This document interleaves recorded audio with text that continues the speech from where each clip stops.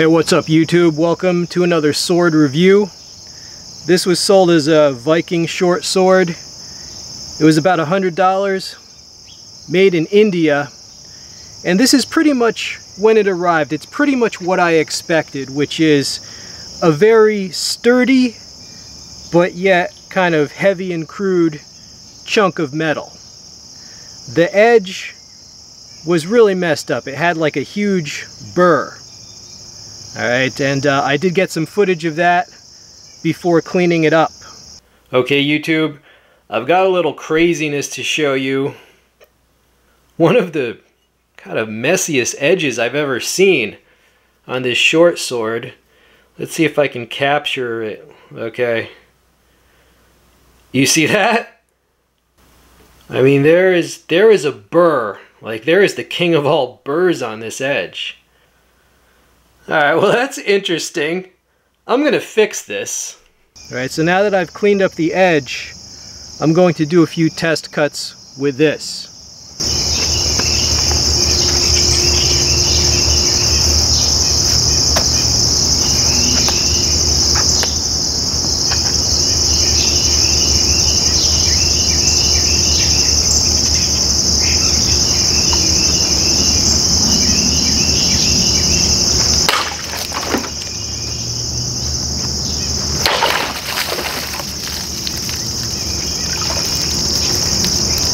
Not bad. Okay, so I had cleaned up the edge, but I didn't give it too much additional sharpening, but it's doing okay. Let's just let's do a few more, shall we? All right, maybe a little thrust followed by a chop.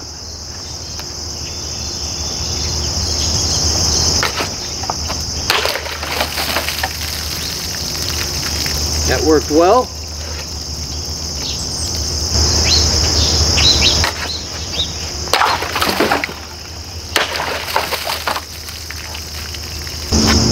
It's a fun item, fun little sword.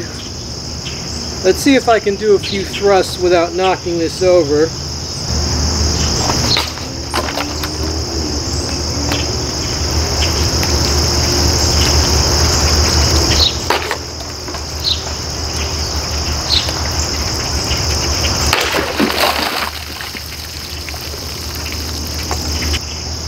Now this is, it's semi-sharp.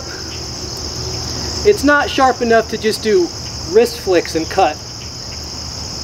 Still takes some force. One more cut.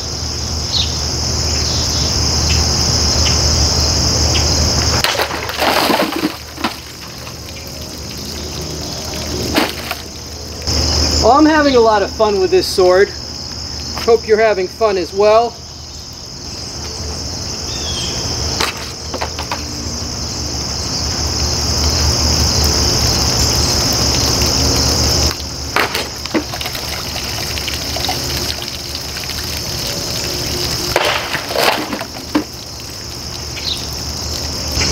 I've got one more water jug. Let's see, another tip for kind of more impressive or dynamic cutting. Try to decrease the time between cuts. For example, do one cut and immediately go into the follow-up cut.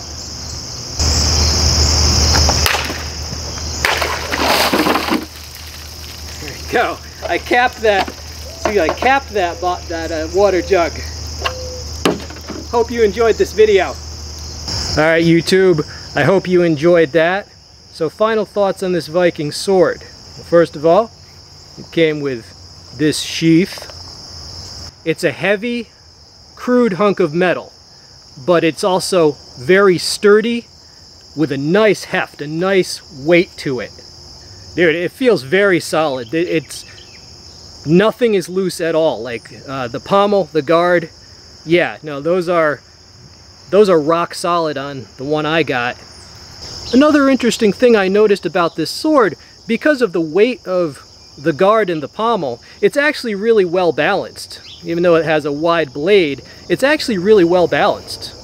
you know. What that means, the more weight you have towards the handle, the quicker you can reorient the tip for a thrust. Now, even though this is made in India, they're actually in the US, all right? So you're not going to have to wait for a long shipping time. If you order one of these, at least while they are still in stock. I'll put a link to the listing if you want to pick one up. Do I recommend it? Yes, because it's decent for the price. Even though you have to clean it up, you have to clean up the edge, and you may wish to sharpen it further. This back part here is not sharpened, right? So you may wish to sharpen it further. Once you remove the burr from the edge, it's medium sharp, right? It'll cut the water jug several times, but if I apply a lot of force, right?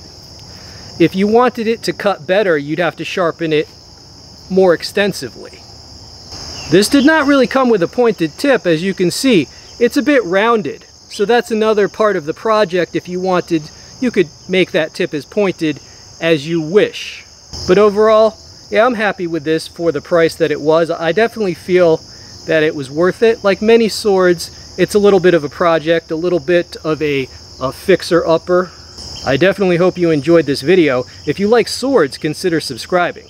Okay, but I also cover folding knives, fixed blade knives, multi-tools, all sorts of stuff. All right, so consider subscribing, consider a super thanks. This has been We All Juggle Knives and Swords.